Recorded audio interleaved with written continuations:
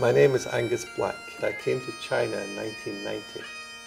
I was the youngest chartered engineer in the UK. In my field, it was unusual for one to be an engineering manager before 50 years old. So I was 30. Yeah. When I first came to China, the images of China were from old books.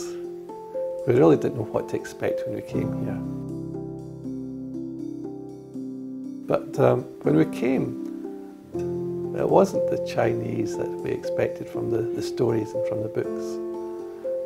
It was a culture that was different, and the people were intelligent, and they had the ability to do things, and the ability to do things quickly, which was surprising from our education. I was working in projects which were power projects, so we were using technology that wasn't available in China at that time.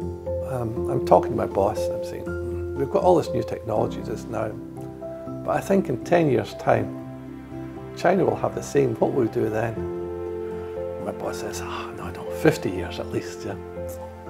But in fact, I was correct. In 2000, all the technology that we were selling to China was producing themselves. They could do themselves. And a lot of things they could do themselves even better than we could. In the field of water treatment, China was better than the UK, better than anywhere else in the world.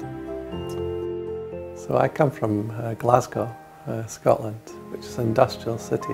In the 1960s Glasgow, the environment there was very smoggy.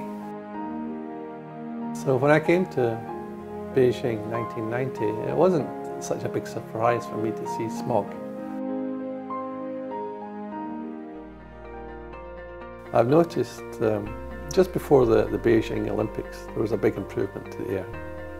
But the most significant improvement I've noticed was in the past 6 years. Since 2013, there's been a lot less dust in the air. 2013, people were talking about Beijing blue. Now no one talks about it because the sky's always blue.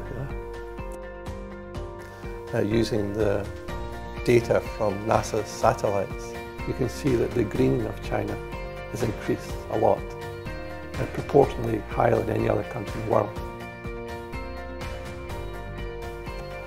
So since 1990, I've been to at least 30 cities in China, and I could see a change every time I came to China.